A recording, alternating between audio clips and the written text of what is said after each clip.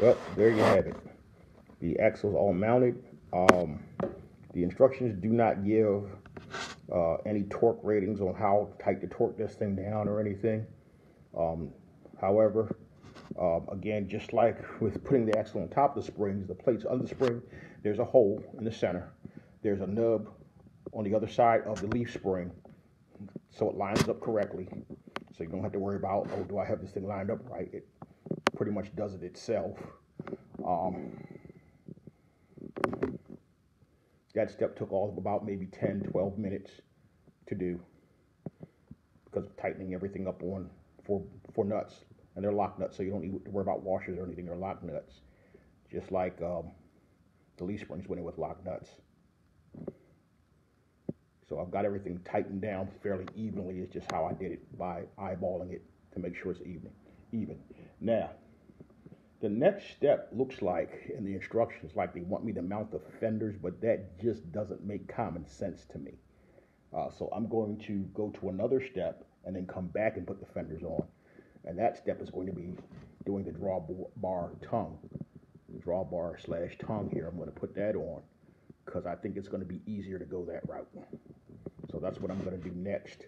Once I have that on and have the fenders on, then I'll show you what she looks like after that, because that's pretty much straightforward from the instruction manual.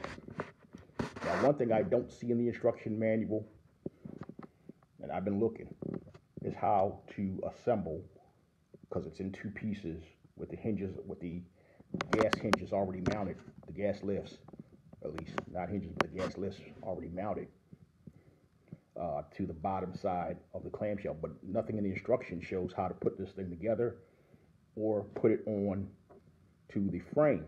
However, like I said, I'm a handy guy, so I'm going to figure it out, and I'm going to show you how to do it.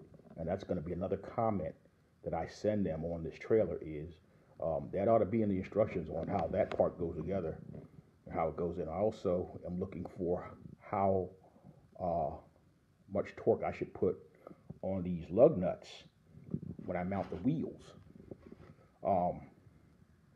because I didn't see anything. I'll look again, but I didn't see anything on that. I did read somewhere online where most people that run these types of trailers are running about 40 pound-feet of torque on these, 40 foot-pounds of torque on this. I do have several torque wrenches around in my shop, so I will do that.